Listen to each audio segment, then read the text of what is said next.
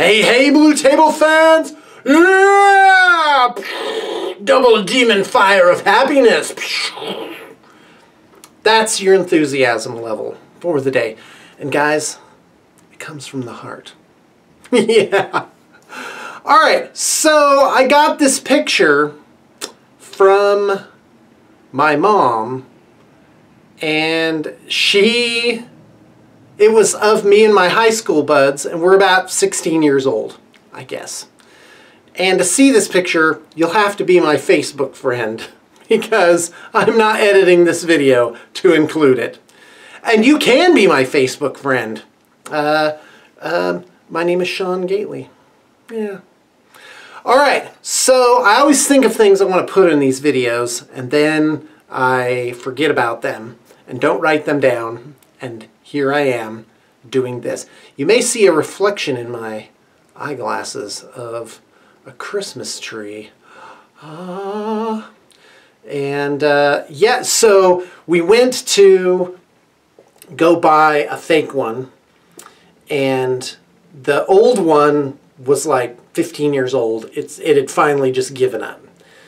And we went to go buy another fake one, and my daughter, my 4-year-old daughter, she insisted on getting a white one. So we got a white one and a green one. And they were both like super inexpensive. I was actually super surprised at how not expensive these were.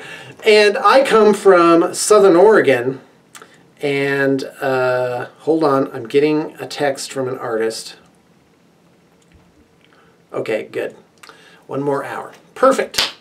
All right. And I come from the backwoods of Oregon, and you know what you do there? You go and actually get a Christmas tree. You get like a permit. I think we were like hillbillies. We just went out and just did it. Pretty sure. Don't quote me on that. Anyway, we always had a real one. And even when I was young and married in like circa 1996, we still went out and got a real Christmas tree. And never again, because that's a pain. Oh my gosh, no thanks. And so we've had a lot of fun. My little daughter decorating her her white Christmas tree. It's about 6 feet tall. I'm looking at it right now. All right, again, and you can see pictures. If only you're my Facebook friend. Wait a minute. Oh no, I didn't bring my water. Oh no, there it is. Good. Excuse me. I was eating a bunch of peanuts.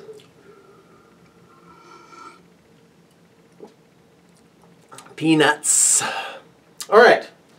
So, what's going on? First off, I'm a little embarrassed to make a face-to-face video after a long time.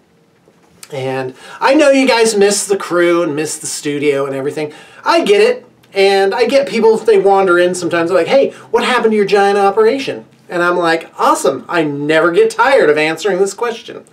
Long story short, it was fun while it lasted, but it was a lot of stress. And so now I have gone down from here to here. And this is so, guys, I can't ever go back now because it's so low stress. I do whatever I want, and I don't have to flail my arms. I don't have to worry about anything. Everything just naturally flows in. And that makes Sean happy. Happy inside his dark, evil little heart. All right, what else? Pathfinder. And I won't usually I'm like, let's start at the beginning of first edition Dungeons & Dragons. So Pathfinder is a version of Dungeons & Dragons. The first version of Pathfinder came out in 2008. I loved it. I've played it for a long time. And now they came out with second edition. And I just wrapped up my Pathfinder 1 campaign like a month and a half ago. 2 months ago? Yeah. And no, wait a minute. And it was like mid-October, November, December. Yeah, exactly 2 months ago.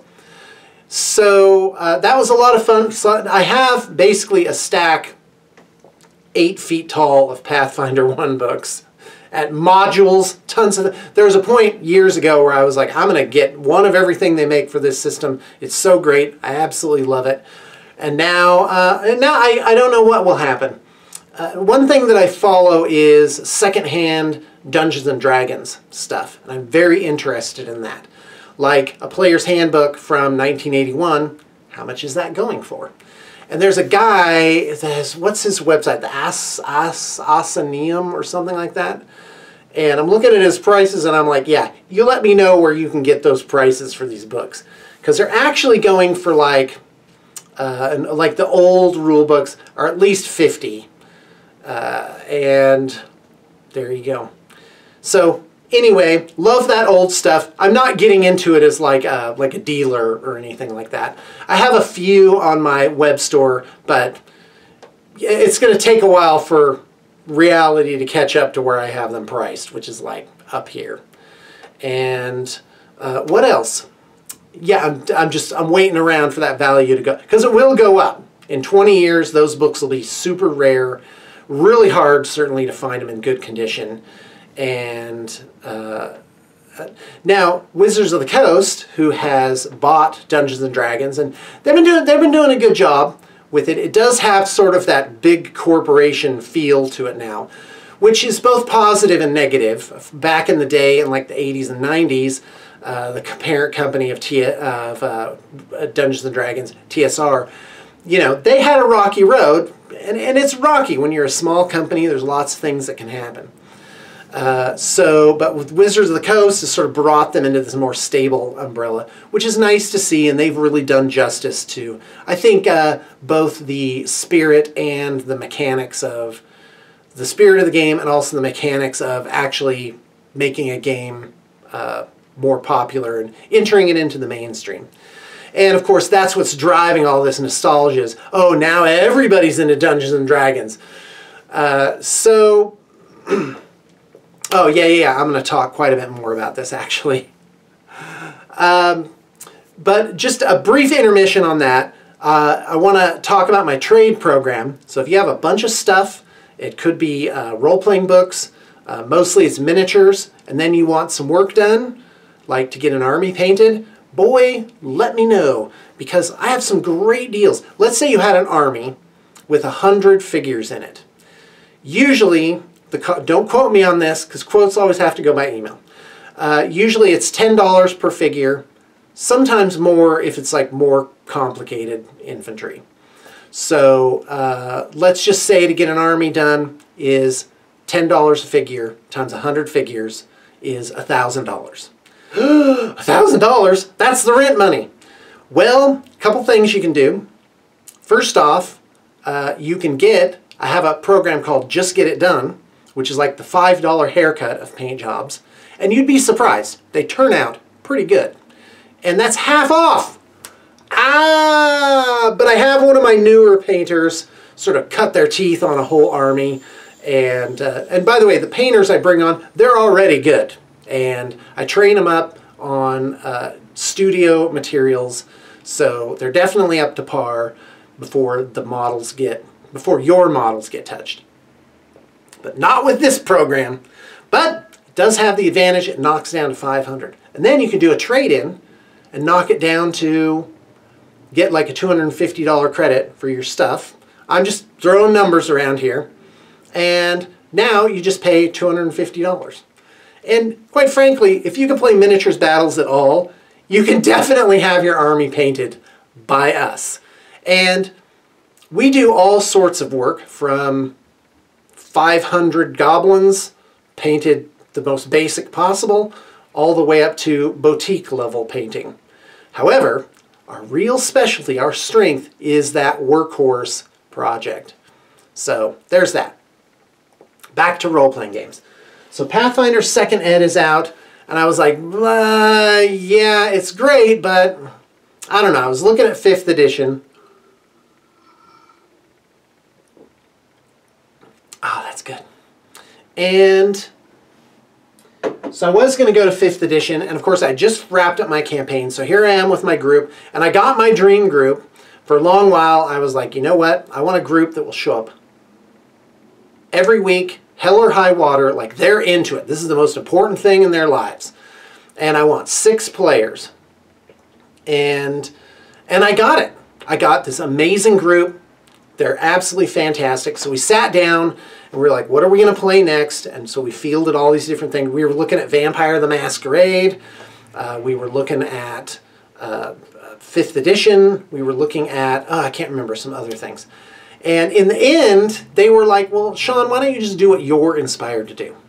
So that's where, I don't know if I told you guys about this, but I have this sealed bin full of stuff I wrote in the 80s and 90s and early 2000s. And it's like a huge stack, and thick too. It's typewritten, it's handwritten, single space, and just like notes and notes and whole adventures that I wrote, maybe 10 adventures. And I'm like, awesome.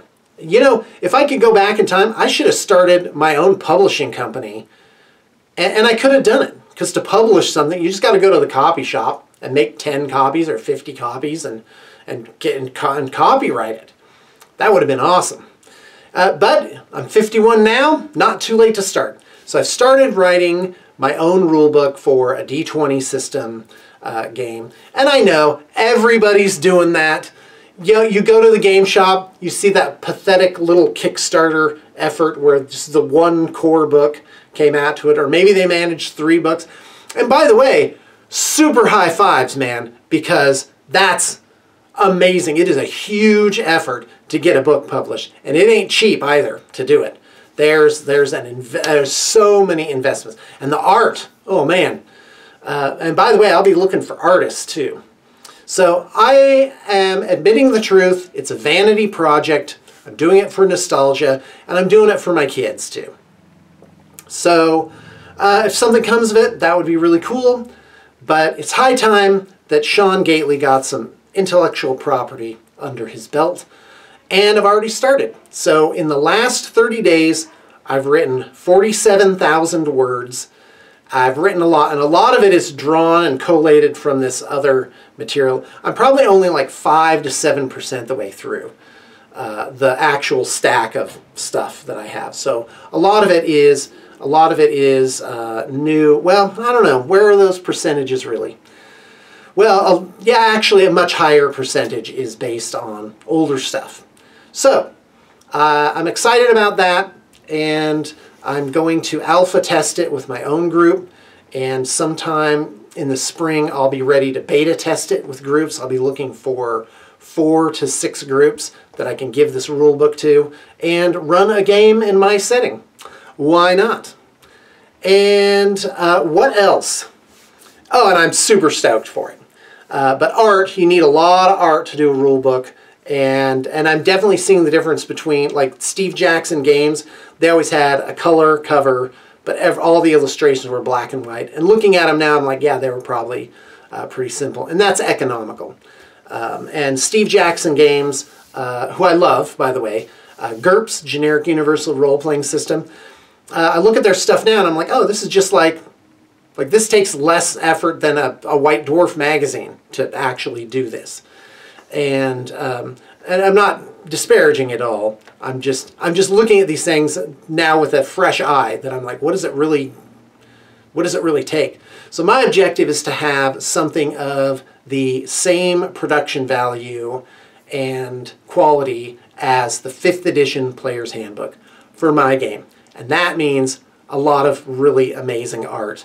And that art, it tain't cheap. So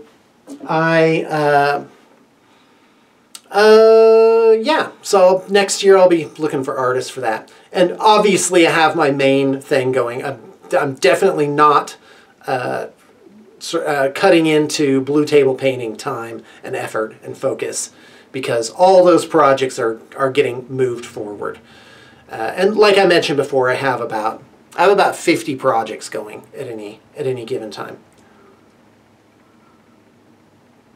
My mason jar. Oh man, if you knew my life. All right. And so I have an awesome setting. I'm very excited. And it just pours out of me. It's just this wonderful feeling of creation to be writing this rule book. I'm about, for the Player's Handbook, okay, so 47,000 words. A novel is typically between 90 and 140,000 words. I think Harry Potter is like, the first book is like 80,000 words.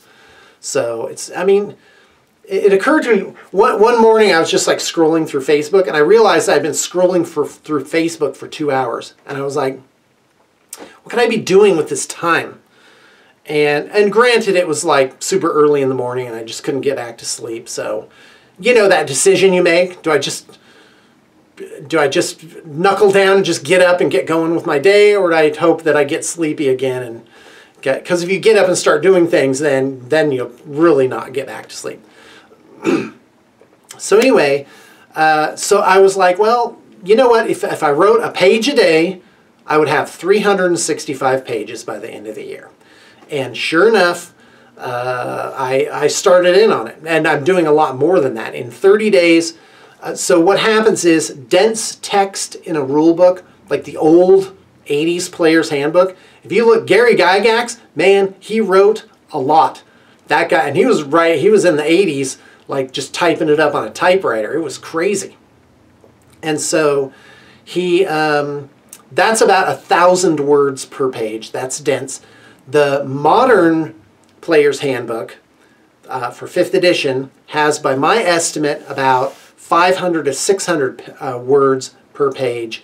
And then, of course, a lot of art to fill it up, and they make the font slightly bigger. Of course, those are all just choices that they made.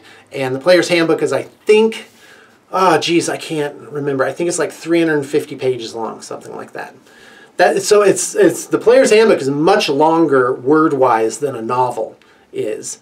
And so what do I have? I have about I have 47 dense pages, or maybe we're talking like 70 pages. So I'm about 1/4 the way there to have a proper Player's Handbook. And of course, you don't want to just write things to write them. It's the spells. The 5th edition Player's Handbook has like a zillion spells in it. And, well, to be precise, it has 77 pages of spells with about 4 spells per page. And some of them have quite a bit of text to them.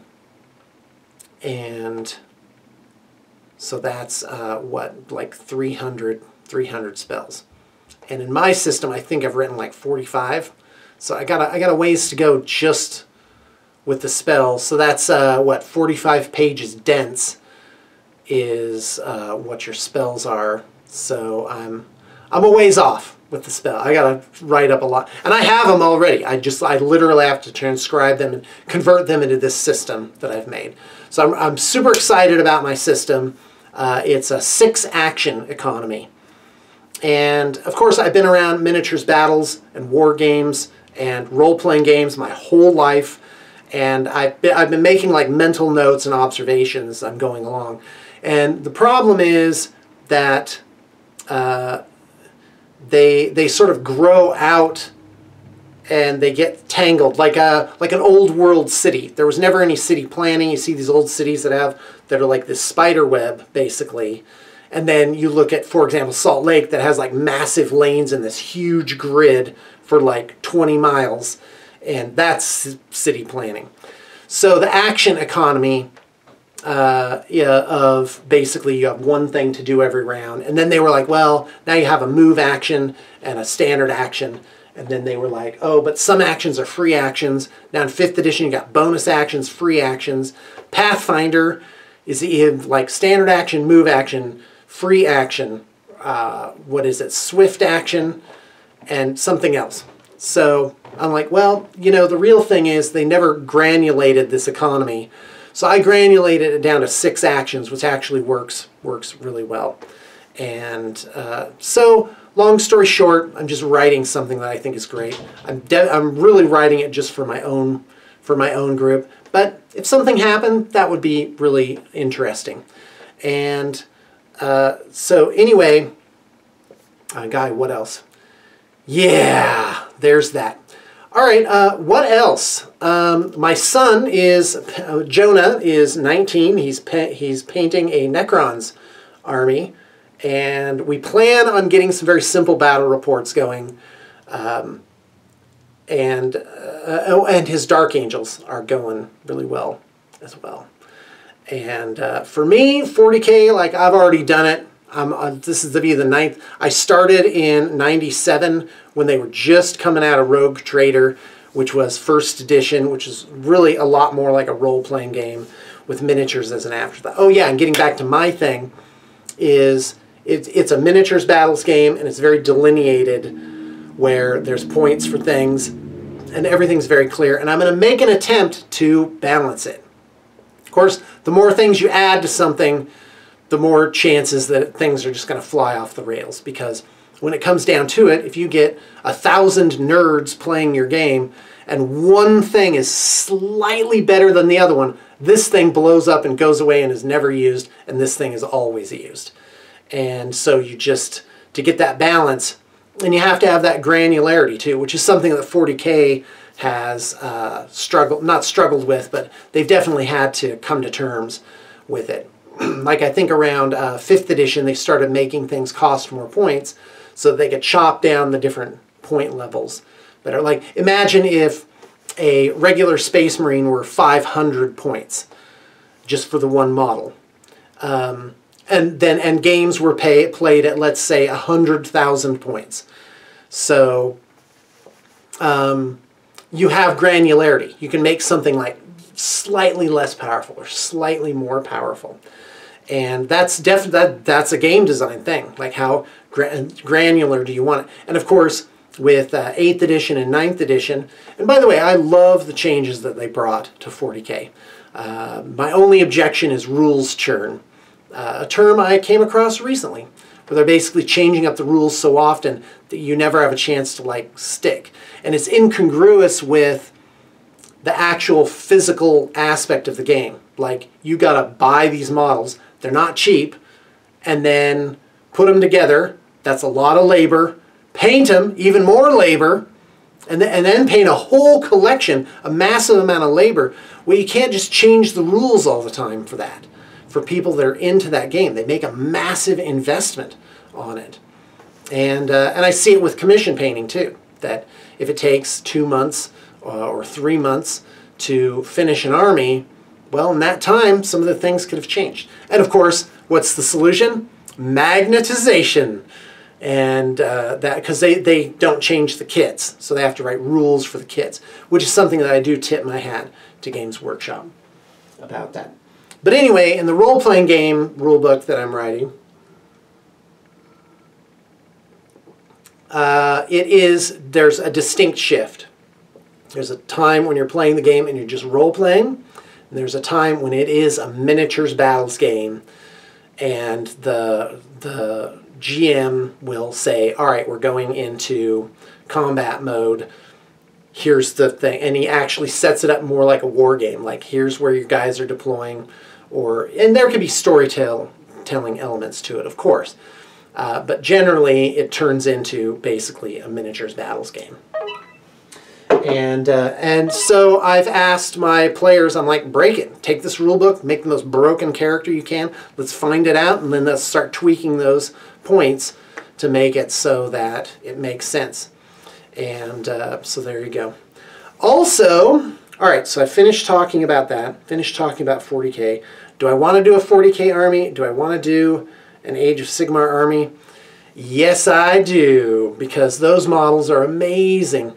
But for me, in the end, role-playing is where it's at, because you can pick any models you want, you make up your own rules, and of course that speaks to just open play or narrative play, which is exactly what we're going to do with 40K. Me and my son, we're just going to get some stuff out and go for it. All right, you've watched this long. This is going to be a lot. It's going to take so long to upload. All right, by the way, I got in on trade those Dreamforged Titans. I still have those. Did I mention this earlier? Yeah, with the fixins. I did mention it earlier. All right, guys, what else? Oh, I've been YouTube. What a wonderful thing. We were, I was watching Laverne and Shirley. Remember that show from like the late 70s, early 80s? Man, that was... Watching it now is a mind trip. I mean, not just the nostalgia, but I'm like, you know what? Every generation has to come to grips with how the world is and make changes and figure out the rules. And I think television, of course, is social engineering, or if you look at it the other way, it's just social expression of what's happening, and again, asking those questions, sort of coming to terms. Okay, so that's kind of a cool thing that I've been doing. I'm watching The Mandalorian. Ah, so awesome! Oh my god. Yeah, The Mandalorian total runtime for 15 episodes is creeping up on the total runtime of the 9 base movies in the 3 trilogies. Bah! So, and the production, there's nothing wrong with the production value. It's really great. The other thing is, while I'm getting my rule book together for my group to actually start my new campaign, which will take me probably a month or 2, we are playing Tales from the Loop, which is a Stranger Thing alternate sci-fi 80s retro role-playing game where you play kids aged 10 to 15. And boy, do I have some mind job stuff going on for that.